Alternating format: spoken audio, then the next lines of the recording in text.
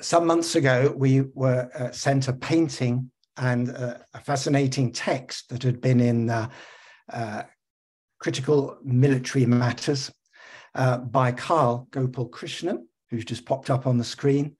It's now 4 a.m. in the morning, and our thinking was that any man who is prepared to talk to us at 4 a.m. in the morning is going to be a man worth listening to. And I'm fascinated personally by Carl's art. He's used poetry and literature as part of his visual art practice for 35 years.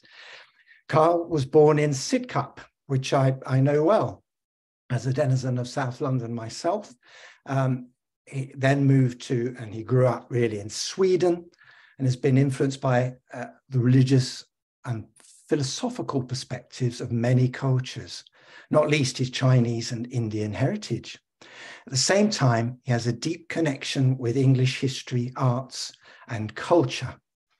Largely self-taught, he has not followed a formal or academic artistic pathway. Well, ain't that just like Blake, Carl? That's a recommendation in many ways. Instead, he has chosen an experimental and experiential journey of self-learning by collaborating with artists and researchers on topics as he strives to understand the human condition. Thank you so much, Carl, for joining us at this unearthly hour in your part of the world. I still don't understand the nature of time, but it's absolutely brilliant to have you with us. So over to you. Oh, thanks. Thanks, Stephen, for that really warm welcome. I don't know whether you can hear me. Can you hear me? Yes, you can hear me. And also thanks to Ian, because he's going to be doing the slides for me today. And I'm just blocking that out now so I can see everything. Yeah, so again, thanks, Ian, for doing all of that for me. First off, I thought it would be helpful if I tell you a little bit about myself and my work, just to get a feel and a bit of background. In 2012, I was invited by the School of Politics at the University of Surrey to share my art with leading analysts and policymakers in a poster session for their workshop on new capabilities and international intervention.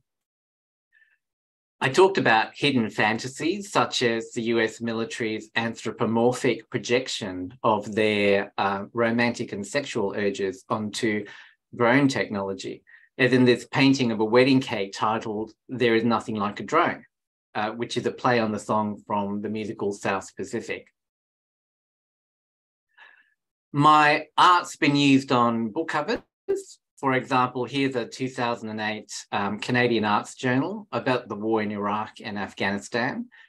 My drone wedding cake became a 2017 cover for a book by Kyle Grayson, the head of the School of Geography, Politics and Sociology at Newcastle University. My painting, Australia Prophecy, will be published in an article in the print edition of the journal Critical Military Studies. But today, I'll give you even more insights, for example, how my imaginary conversation with Orc guided my painting. So in 2021, I held up William Blake's poem, America, a Prophecy, as a mirror to understand the political and military tensions unfolding in the Indo-Pacific. I was disturbed that war is an inevitable rite of passage for any society that values its masculinity. I see Blake's England, I see Blake as England's conscience. He's really a symbol for an Englishness not completely whitewashed. We're often told how Blake's voice was too strange or too accented with this strangeness to be accepted by the establishment of his time. Blake's conscience matters to me because it's this crucial counterpoint to England's colonial history. I may be born in England, but that's not enough to be English. William Blake's flawed, feared, lonely soul, Orc, striving for something beyond himself, breaking the best furniture in the house for just a few minutes of love that's relatable to me. So this is what I did in Australia's pandemic lockdowns. I was cleaning out some old storage boxes, and I found 6 7 by 5 inch canvases painted for my 2013 show. And I'd stored them away because, you know, they just didn't make sense back then. They were screen printed with pages from the Book of Revelation and iconic images from the 20th century, such as the lovers from the Hollywood musical South Pacific. I sort of pulled these canvases out of storage and instinctively arranged them into a crucifix. And then I found another 10 canvases. These old canvases acted like a sourdough starter for an exploration of messianic masculine imagery emerging in the Indo-Pacific where I live. There was this religious fervor among conservative leaders in both Australia and China from 2019, which reminded me of Ork's self-righteous anger. And that's where the red undercoat came in. In the end, I painted over the Venetian red, letting it bleed into the final painting. I couldn't, you know, make out Blake's handwriting very well at first, so I used a transcript back in 2011. I'm much better at reading it now. I loved his artwork and his handwritten fonts. I studied typography in the early 1980s, and his penmanship here, it's what we used to call tonking it in, which is, you know, drawing newsprint and design layouts in a very fast, painterly way to quickly work out your ideas before we had computers. I was moved by his uneven, asymmetrical verbal imagery and the light and shadow in his drawings. It did take patience for me to break through the pain barrier of 18th century poetry until I gave up and just let the emotions tell the story. And that's when the 3D printers sort of kicked in and Blake's characters and stories really popped out in real time. On the surface, it's an illustrated poem about the American colonies' War of Independence from Britain in the 18th century. The language is emotional, religious, passionate, and quite sexual, while still clothed in the traditional garment of 18th century Christianity. It covers empire, war, suffering, and political oppression, with the intercession of angels and other supernatural forces. At the center of his narrative is an angry, sorrowful, passionate man-god character called Ork. On the one hand, Ork embodies the spirit of rebellion of the American Wars of 1775 to 83, but Ork speaks more personally to me about British colonization. We keep forgetting America as a former colony because, you know, it now wears the costume of empire. But if we time travel Ork straight from the 18th century, there's a question mark over his whiteness because he sees himself as the other. In my imaginary conversations, Ork's ambiguous ethnicity, it leaves the door open to Englishness for me that other English literature doesn't.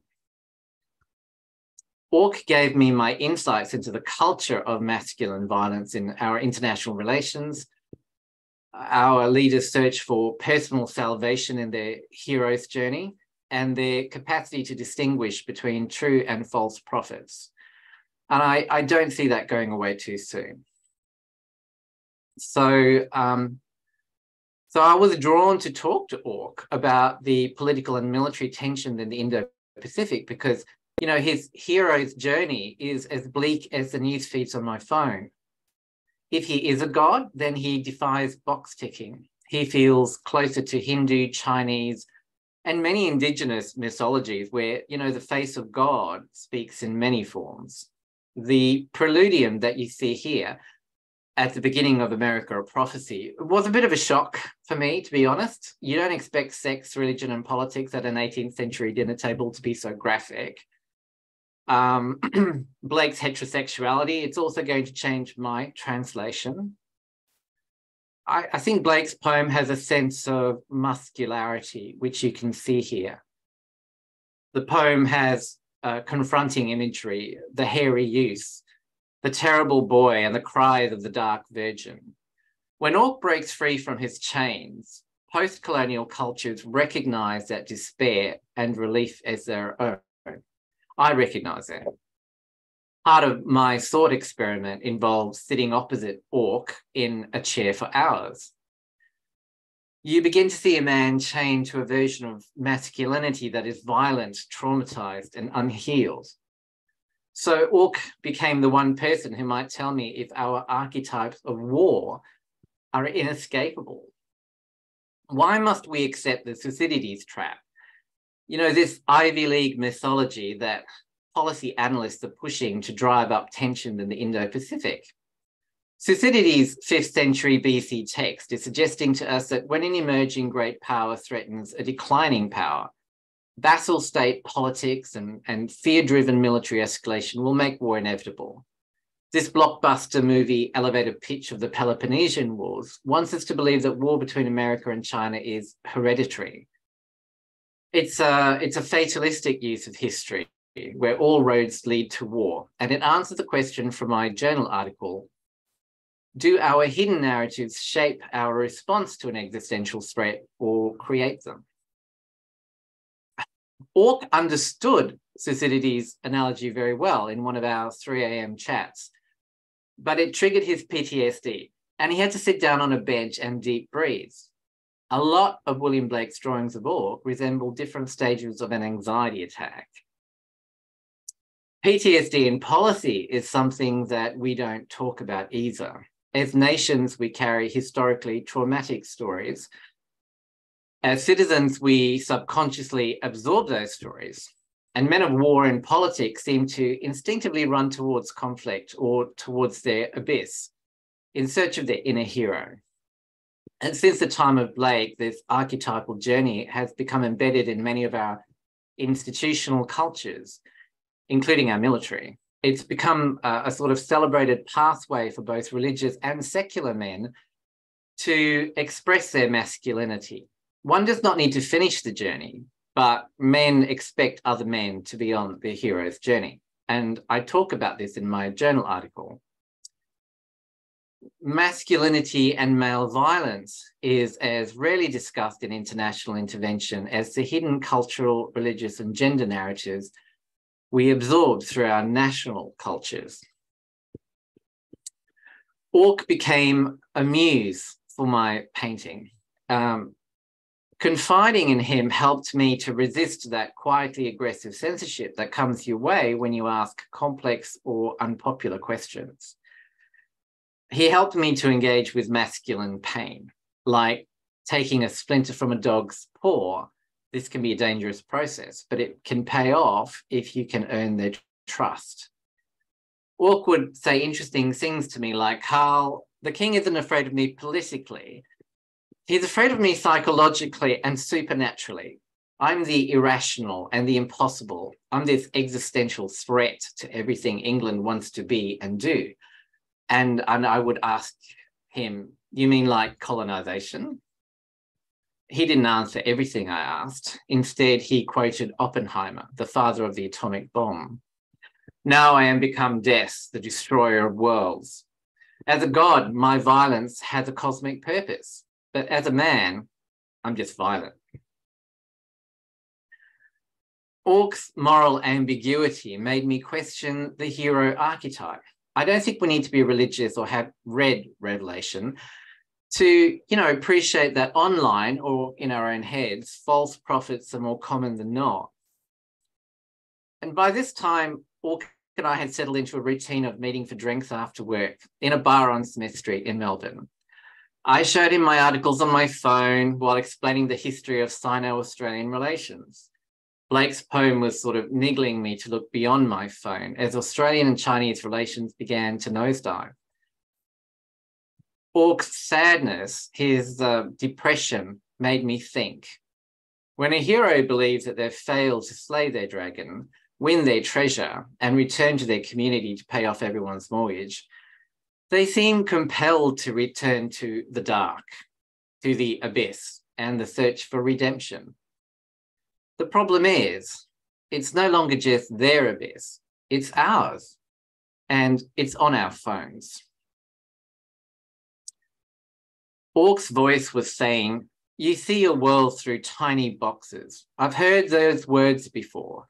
Washington, Paine, the King of England, they're all the same. Good men do bad things, bad men do good things. Most people do nothing. I get really tired of being Orc, big, fearsome, heroic. At this stage in the painting, my news feeds are starting to vibrate with subconscious stories. I saw this meta-narrative of archetypal masculine violence fed by the same traumas that Orc was going through, splitting up into little boxes, into little stories on our phones, trying to stay hidden in the dark. You know, Nietzsche, it's not really my thing, but I can appreciate his advice when he says, "Battle not with monsters, lest ye become a monster. And if you gaze into the abyss gazes into you." Our mobile phones are doorways into our collective abyss. Orc told me, we see life through these tiny boxes. He's right. We're losing the ability to see these subconscious stories sitting behind the headlines on our phones, like AUKUS, the trilateral security agreement to share nuclear submarines and other technology between Australia, the UK, and the US. Like white noise, we see instead oversimplified stories about Athens and Sparta in ancient Greece, Soviet Cold War thrillers, and how World War II was the West's good war because we won. Since 2019, the vocal narratives coming from China's President Xi Jinping through his, wolf warrior diplomats, and from Australia by a former Special Forces soldier and recent Australian Deputy Minister for Defence, Andrew Hastie, have both contributed to painting a rhetorical political landscape in the region, evoking a misplaced nostalgia for World War II and Nazi Soviet era conflicts of the past. From the Chinese side, we all feel for their trauma of 100 years of humiliation. It's mirrored by Australia's yellow peril fears, which inspired the White Australia policy at the start of our federation. But, building islands outside of your Great Walls, that's like moving a dance party into your neighbour's bedroom past midnight. When we don't acknowledge trauma, it wields greater control over us. Trauma enters the briefing rooms of great powers and sets the end game for us all. And that scares me as an artist and as a human being. To listen to complex cultural, historical narratives reduced to a 2-minute Hollywood elevator pitch on social media, that's scary for people of Asian and Pacific ancestry right now. Thucydides wasn't writing from the perspective of civilian victims of war. My parents were children of World War II, traumatized forever by the duration and aftermath of war. For most people, World War II was never a good war. Surely we can tell better stories. So I returned to my studio, and these oceans between each small canvas, I saw a vast emotional subconscious, which connects and separates all 14 different cultures in the Indo-Pacific. With these insights, the painting slowly came together over several months. Here's the finished painting. The reason why I chose this heavy and ornate gold frame was because I wanted to accentuate the religiosity of the painting, because Blake's understanding of God remains a counterpoint to his political visions. Let's take a closer look now at those smaller stories sitting around the crucifix. There's a lot of 22-karat gold leaf in this painting. Here I've embellished the Chinese jet fighter incursions into Taiwanese airspace. Gold has held a spiritual significance for millennia, and these jets remind me of angels descending from heaven. The distinction between an angel and a jet fighter is really, I think, up to which passport you're carrying on the day. Australian artist Sydney Nolan's 1940s paintings of bushranger Ned Kelly have become iconic and inseparable from Australian identity.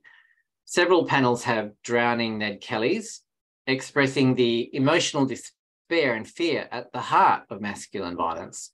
They also question the role that the White Australia policy has had on how the AUKUS agreement is being experienced by Indo-Pacific nations. These simplistic black figures made me wonder too if Orc is Blake's poem, The Little Black Boy, all grown up, but, you know, very enraged because the king is the only father he knows is a representative of heaven on earth. My conversation with Orc evolved. He went from being the angry son, driven to violence by pain and rage, into a voice searching for new and better stories. To the right of the canvas, nuclear submarines render visible the AUKUS agreement between Australia, the US, and the UK, which has increased fears in the Indo-Pacific. They move stealthily towards our Christian Messiah as he stared at the dogs of war beneath his feet. Submarines will save us. I will save us. I am Orc. I am God. I wasn't worried about specific models of nuclear submarines. Art isn't a technical manual, but they're the basic shape that speaks to people that says submarine and nuclear. They float above Hastie and Jinping like a thought bubble. The sound of the first half of the acronym AUKUS includes my friend Orc, us.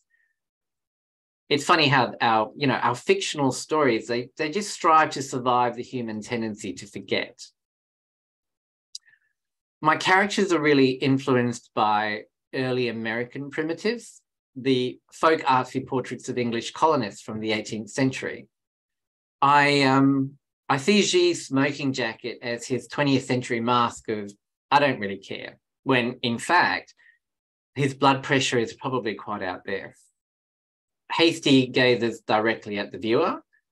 G never looks directly at us, but he hears everything. They are separated by age, position, history, ethnicity, perhaps face, but united in their invocations of past conflicts and masculine violence as a roadmap to the future. I took the Nordic symbol they call the Vegvisir and dismantled it. It's not supposed to work unless it remains in a circle. I turned it into a gold leaf tattoo on Hastie's forehead to invoke a broken navigation system. Also to reflect on the book of Revelation's prophecy about false prophets. In other words, both Hastie and Jinping, and indeed all political and military leaders, may be having messianic visions to justify their policies, but can they ever be really sure where they come from? If I was to name each individual panel in this painting, I would probably name this one the men's room. Do masculine messiahs just want to be liked? We play a role in creating messiahs from our social media. In isolation, we spend too much time online, ceding our intellectual and emotional sovereignty to whoever Facebook, Twitter, or Instagram tell us to. The like button is now so ubiquitous, it doesn't bear explanation. But it seemed fitting, like the hands of Jesus, to hammer it into the center of Xi's hand as he waves to us from the royal we. What makes us like ourselves? I wrote in my article that men of war and politics instinctively run towards conflict or towards their abyss in search of their inner hero to express their masculinity. I think they like that. What they don't plan or expect to confront and what they really don't like is Carl Jung's concept of the shadow. After the confetti washes off, our heroes discover that they are still too human. And this is the point where the Messiah archetype becomes most seductive for our national leaders. And it's at this critical time for the Indo-Pacific, and I think this may apply to Europe too, that we must be so cautious in how we curate the personal, cultural, and mythological stories that inspire us to act. Female energy is really under attack right now. I mean, one could say that the goddess is being oppressed, their basic human rights silenced from America to Iran. There's something about Christian Dior's iconic 1947 New Look collection that says France to me. Reflecting on the current AUKUS agreement once again, Australia dumping its submarine contract with France felt like those classic film noir movies of the 1950s, where this beautiful, stylish lady is done wrong by a charming, sexy, but criminally narcissistic chauvinist who has lied about simply everything, darling. Don't you just love those old movies? Orc could not look me in the eye when I brought up the goddess. I mean, I don't expect a post-feminist response from Orc or from any man of war. I get it. He's on a mission to save his colonial brethren. He is Orc. He is God. I get it. But I persisted. He's from my imagination, unlike real life. So I think I can really change this guy. And by the end of the painting, you know, he's realized that grief, shag or not, consent matters. The consent of the people. It should matter to prime ministers, presidents, generals, ministers of defense, but most importantly, it should matter to us. Really, don't you think? I like this next panel quite a bit. It sits right above the head of Jesus on the crucifix. It has all the elements overlapping each other and more gold. In these older canvases, I merged the seal of the Knights Templar from the Middle Ages with the logo of the National Security Agency in the US, or the NSA, to create this sigil, because these two agencies really share the same mythology of a crusading messiah. In donning this camouflage of traditional Christianity, Blake's poem reflects much of the patriarchal religious allegory that appears in military culture. Stories of oppression, which justify violent retribution, filter less emotionally into military rules of engagement and international law. Heroes like Orc are allowed to practice violence in the name of bigger causes or a higher calling, such as the protection of the motherland or human rights violations. But at what point do our shadows step away from us, assume their own autonomy, and take control of us? There are many messiahs in many religions, even more if you count, heroes and saviors from our mythologies, novels, movies, and songs and music. I mean, we haven't stopped doing this. I was inspired by Diego Velázquez's 1632 painting, Christ Crucified, with the exception of his white dogs. Jesus stares at the dogs of war beneath his feet in despair. I am Orc. The Orc is here. God gave us Orc. These cries cover the crucifix like the graffiti and street art in our urban landscapes. Do the defenders of our faith today, our security agencies, elite soldiers, and ruling parties in every nation also fight for Christ's legacy? Or have the false prophets from Revelation already impregnated them with deep fakes? On the practical side, here you see how I painted on top of these canvases after I'd attached them onto a flat board. So the whole process added a lot of weight. Painting Jesus then brought all the threads together spiritually for me. He was one of the last elements on the painting. Orc didn't want a recognizable Jesus. He wanted himself, hairy back and all. I said, sorry, I respect your pain. You want to help us. I see that now. But you are not God. He disappeared after that. I think he felt misunderstood and betrayed. Ork didn't understand that while I gained empathy, I still disagreed with his version of masculine violence. And I think I failed to convince him that masculinity doesn't need violence to exist. But I'll never know. Perhaps he's disappeared into my subconscious again, and I'll have to hope that our friendship survives his disappointment. In Ork's absence, I'll always have the voices of poets from our century to Blake's to remind me of our time together. Around the border of my crucifix, I painted extracts from 2 poems by a wonderful American poet, A. Van Jordan, which merge into Blake's poem, America, a Prophecy. I'll read them.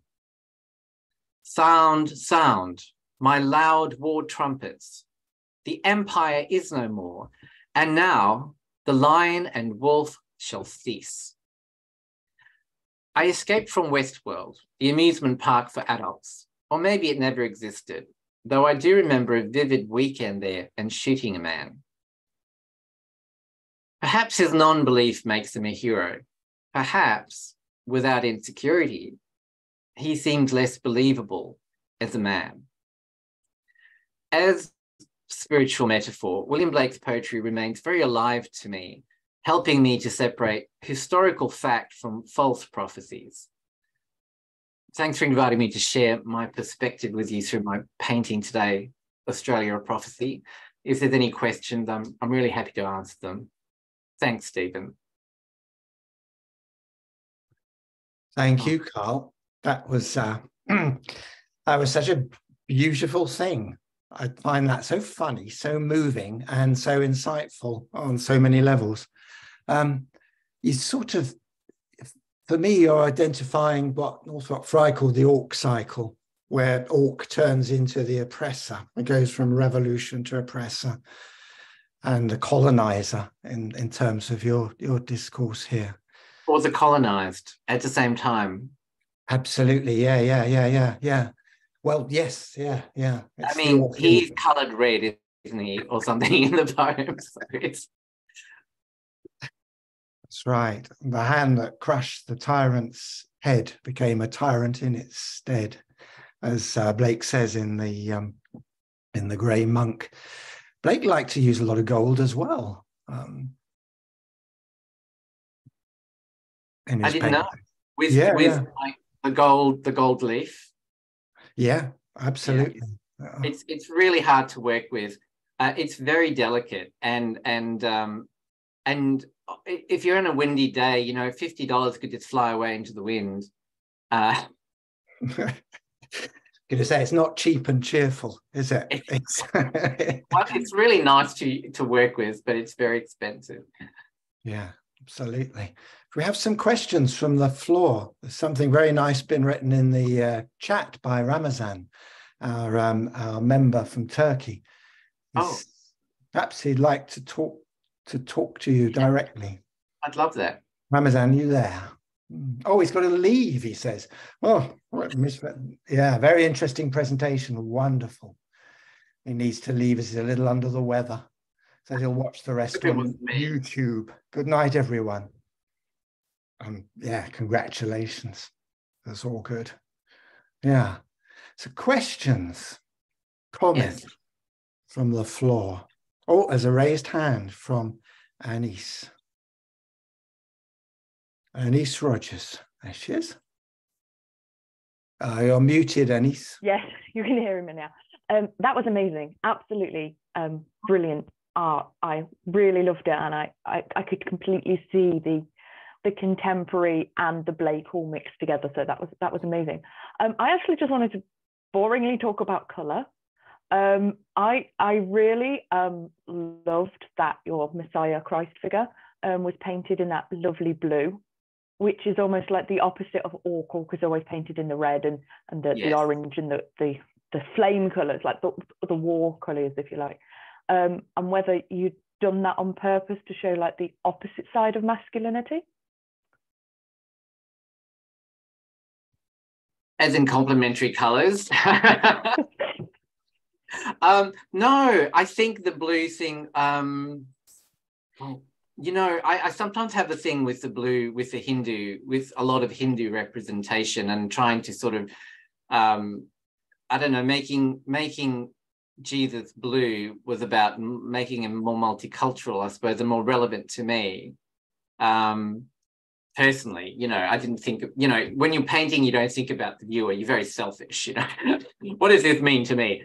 So yeah, that had that thing of the blue. There's a lot of blue figures of Krishna, and in a lot of the faith that I follow, there's like a traditional lineage from Krishna to Jesus, with the, in terms of, you know, the spiritual lineage of those gurus. So yeah, so that was why I did the blue. Can I just expand slightly and ask another question? Sorry. Oh. No, I love all the like the Hindu connections, because I actually know it's really well with Blake and the idea of like the emanations and the various different versions of Albion. The question I was going to ask was along those lines, and I've completely forgotten, so I'm going to let Jason ask his first and see if I can remember it. It'll come back. Jason, you're on. Jason has a question for you. Thank you. Fantastic. I love the painting, and the talk was absolutely amazing. So my question, which could just drag out for a long time, what do you make, or do you have an opinion on Blake's later works, and particularly his, for me, it's always seemed that Blake's opinions of kind of masculinity and violence change after 1803, when he returns from Felpham. So when he's writing Milton, a poem, and Jerusalem, the emanation of the giant Albion, which are also the works where Orc effectively disappears. So Orc rarely appears in those later works. And I just wonder if you had any comments on Blake's own later attitudes towards masculinity and violence. Could you just repeat that in bit? You broke up a little bit. Sorry. The question was, do you have any comments on Blake's attitudes in his later works to masculinity and violence? I have to be honest, I'm not an expert. I mean, everyone's read the Jerusalem, but you're right. I do notice the disappearance. Yeah. I don't read a lot of the critical theory around it, I suppose. I've always wanted to just have my own relationship to yes. work. But what little I have read has commented on that disappearance, or that you know, I think there was some comments in some of the things that I've read about his disillusionment of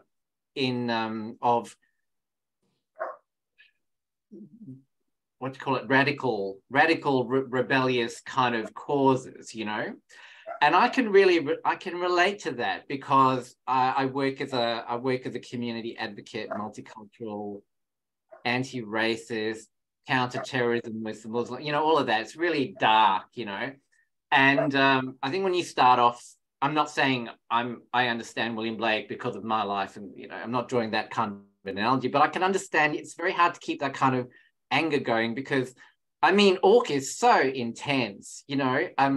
I just finished reading Prince Harry's book, and I just thought, whoa, you are so under the influence of Orc right now, you know. Pure, just that incredible pain and anger. You can't sustain that for long. It's not sustainable. And I think of the narrative, I can imagine as an artist when he got to that point towards getting older as well. I mean, I've been doing this for nearly 40 years. And so, you know, I used to be able to, one painting, I spent 16 hours straight and I just collapsed. And like I was 30 years old, I couldn't do that now.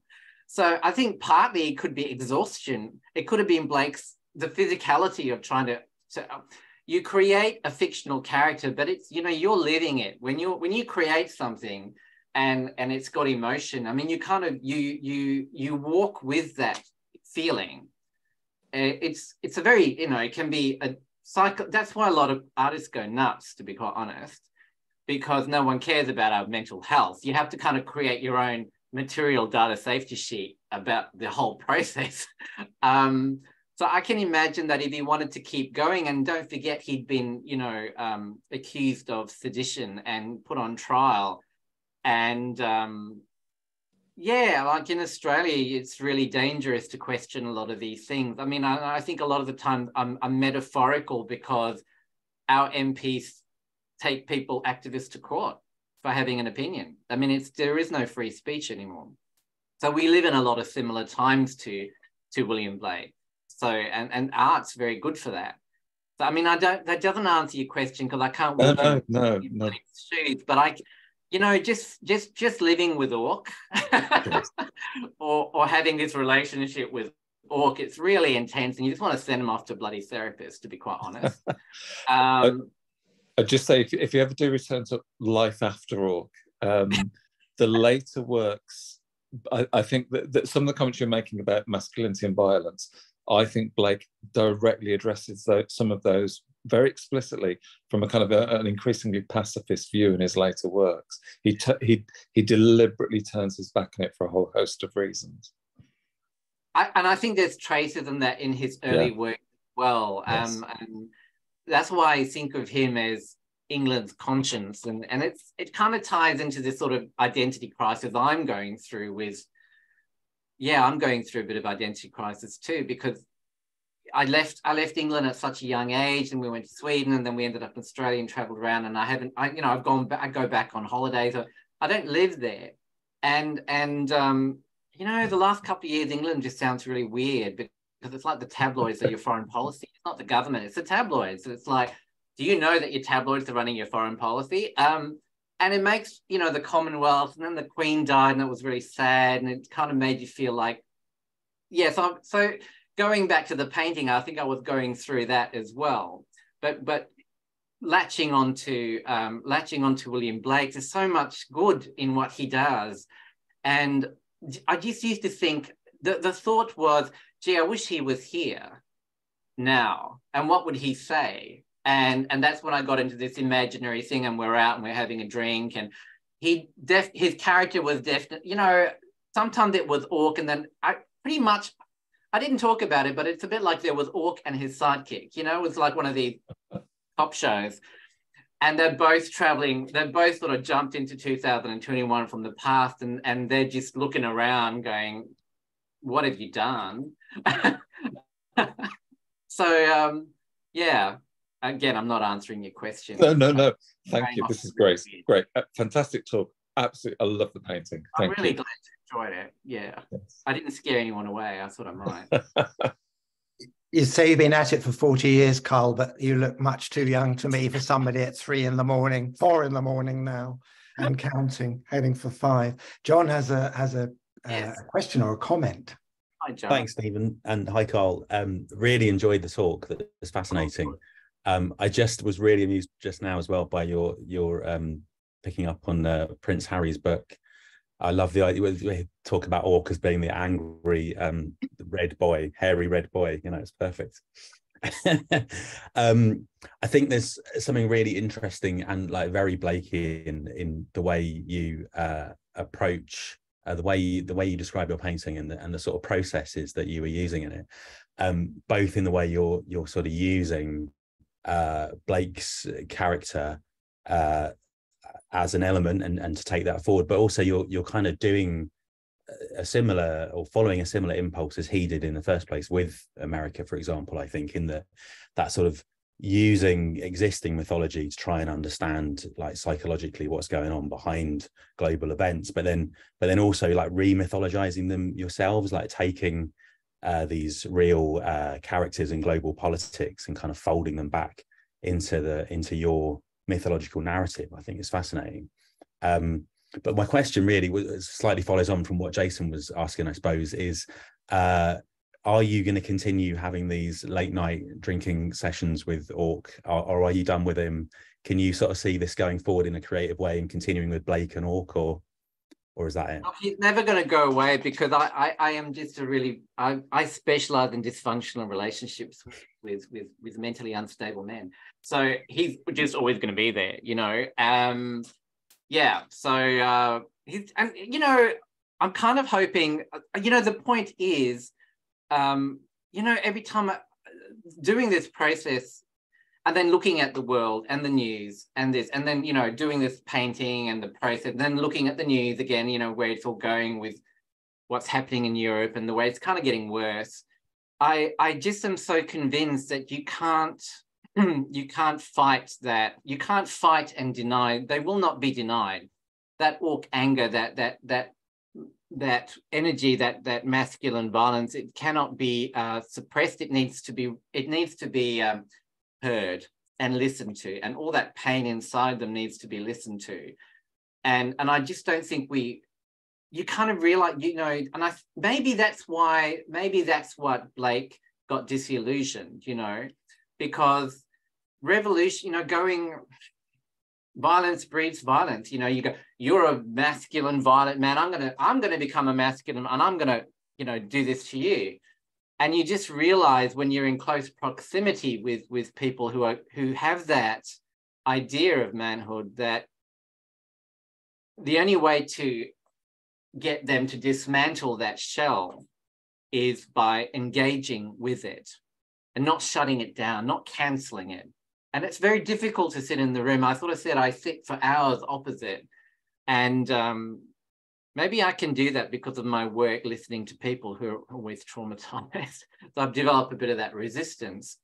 But I do know from experience that you do need to listen to them. You can't just tune them off and say, go to your room or go into the corner, because they'll come back from the corner with a chair and they'll hit you. So we have to find a better way to listen to the orcs in the world, I guess. I would love to see where you... I think so, yeah, and I would love to see where you go with it next, and with orc or any other aspects of the sort of Blakean mythology. Well, he hasn't disappeared. It's I think that this idea, I mentioned this idea of the little black boys grown up into orc, and there was the other question about Blake's later work, letting go of orc, and I think that's there's like, it's not that he disappears, it's that he resolves it and he becomes a different part of the landscape, which is the optimistic way of looking at it. Yeah. Thank you. Thank you for your question. You've been drinking with orc, Carl. I've been dating Vela, Blake's shadowy female. I haven't told anybody till now. Now you all know. I do hope that you do further your explorations of Blake. I know we've chatted about that a bit, and it does cue us up for the Blake Society journal, Vela, because you hit the war and peace theme, which is that's your theme, isn't it? Is something that is the theme for this year's journal. So that's really interesting. Bravissimo, says Melissa. Oh. And Anise has a question for you. Yes, she's remembered. Start your video, Anise. Yes, she's remember. Oh, yes, I've remembered. There you are. Oh, good.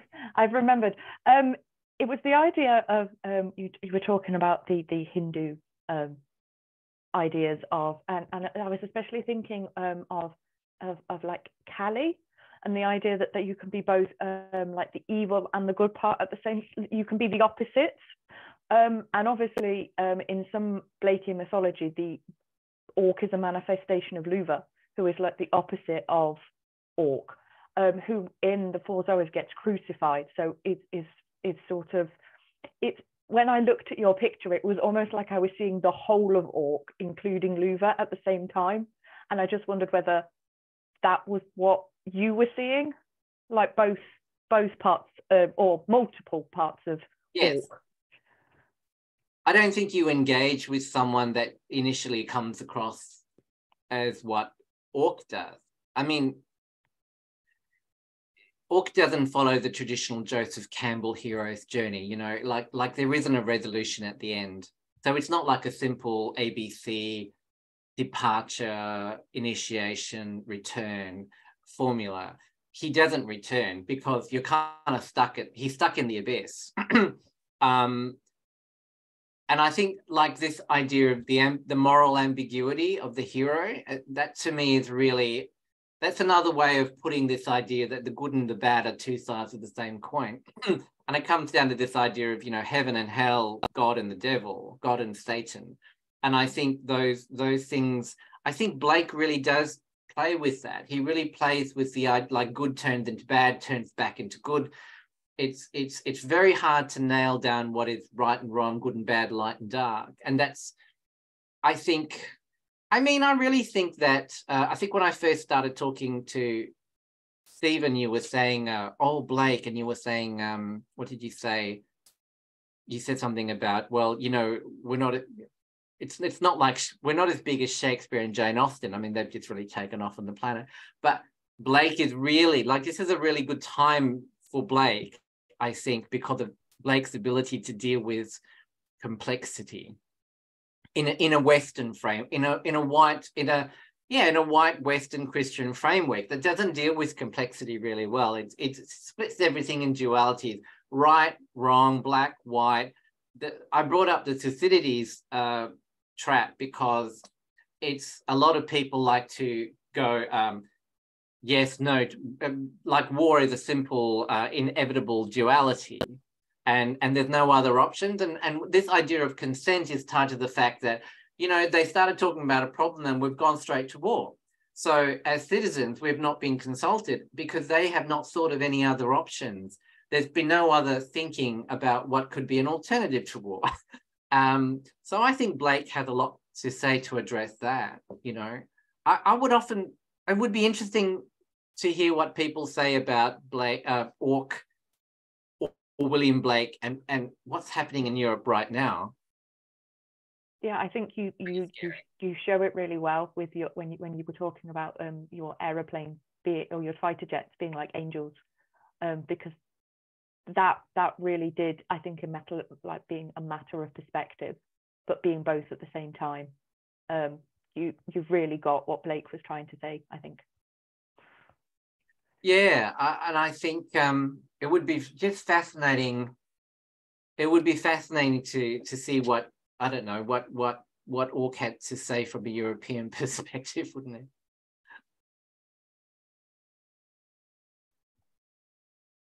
We can go to Europe, a prophecy for that.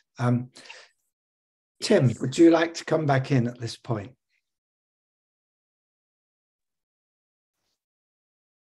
There he is. Thank you, Carl, for a wonderful talk. I remember talking once to the Blake curator at the Tate and Robin Hamlin, Tate Gallery in London, and he was saying that regardless of any other aspect of Blake, Blake should be known as a great colorist. And I think your wonderful painting has that similar quality of color.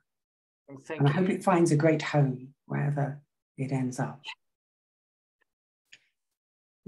Well, Blake and I are still, unfortunately, traveling the same economic road. So I sort of diverge at some point from Blake's reality into something a little bit more, yeah. But yeah, thank you. That's a great thought.